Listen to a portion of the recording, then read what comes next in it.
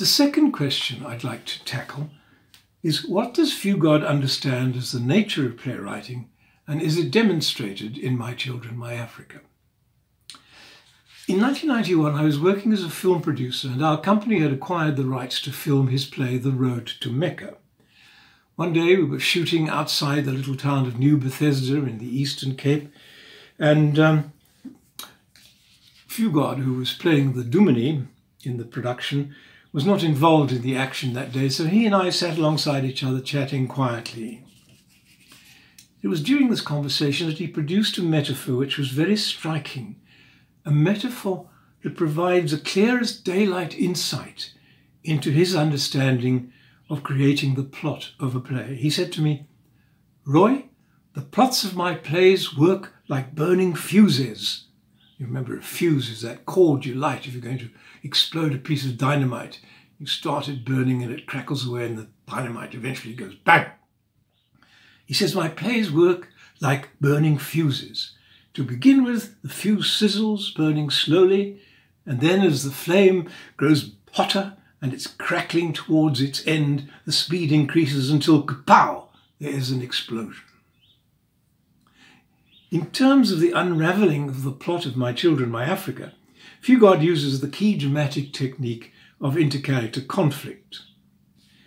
He kicks off the play by writing the debate scene between Zolila High and Kamdubu Girls High. The debate presents a non-threatening conflict, but Fugard also uses it to tell us so much about Mr. M, about Tommy and Isabel. There's a jolliness inside Mr. M, yet he has good control of his learners, and they clearly respect him. He is an orderly man. The first line of the play is, "Order, please," from Mr. M, and a little later he bellows, "Come to order."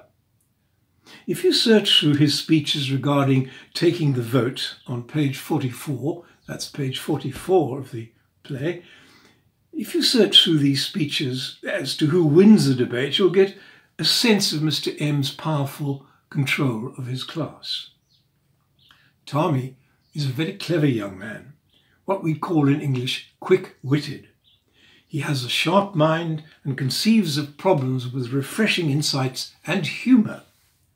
Examine his delightfully humorous comments regarding the differences between men and women in his closing speech at the debate.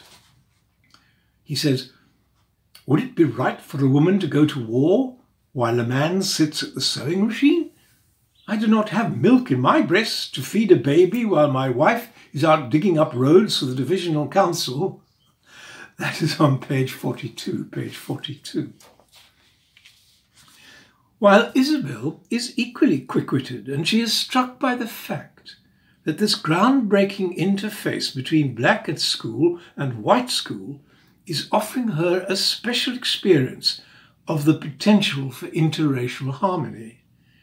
She'll express this later in Act 1, Scene 3, when she says, "The visit to Zolile was one of the best things that has happened to me. It feels like it could be the beginning of something." Look for that on page 57, page 57.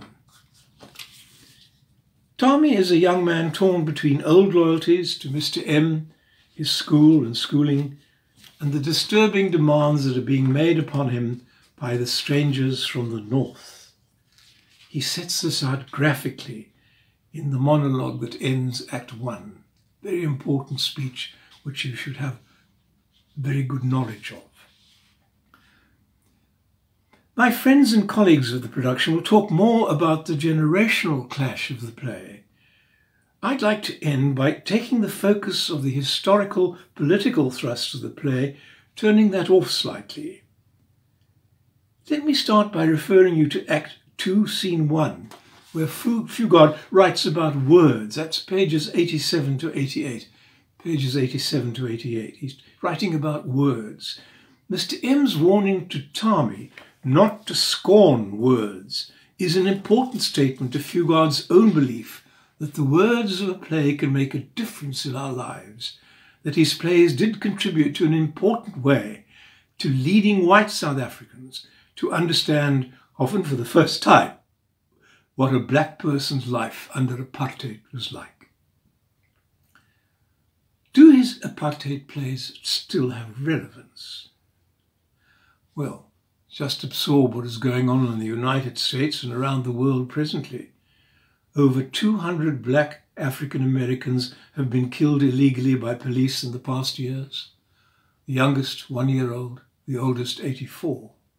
And now, today, someone in Canada has also been murdered by the police. Tommy tells Isabel to stop ranting on about the death of Mr. M in Act 2, Scene 4, where he says, "Stop, Isabel. You just keep quiet now and listen to me. You're always saying you want to understand us and what it means to be black." Find that on page 99, page 99. You see, understanding each other is a matter of listening and absorbing different points of view. Isabel is a good listener once she's challenged by Tommy, and his explanation that there is no justice for black people in this country other than what we make for ourselves, on page 100, is absorbed by her.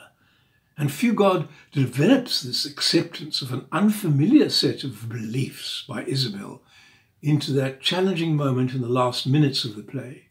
You can find these in Act 2, Scene 5, during Isabel's final monologue, where, prayer-like, she assures the spirit of Mr. M that she'll not waste her life.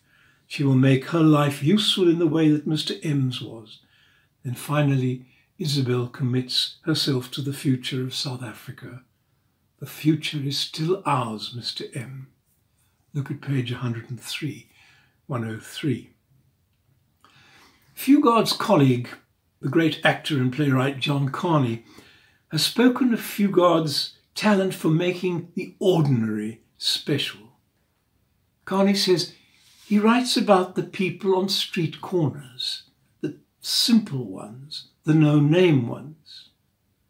I really enjoy this comment of Carney's, especially the remark about street corners. And let me remind you about Mr. M's speech at the end of his first monologue in Act 1, Scene 4. He says, "If you see me hurrying along the streets, the people tease me. 'Faster, Mr. M,' they would shout from their front door. 'You'll be late.'" Page 63.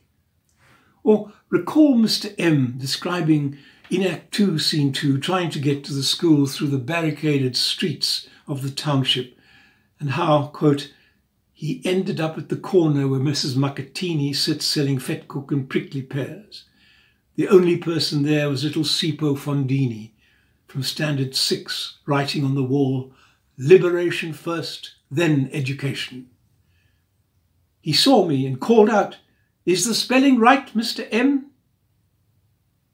Page 90.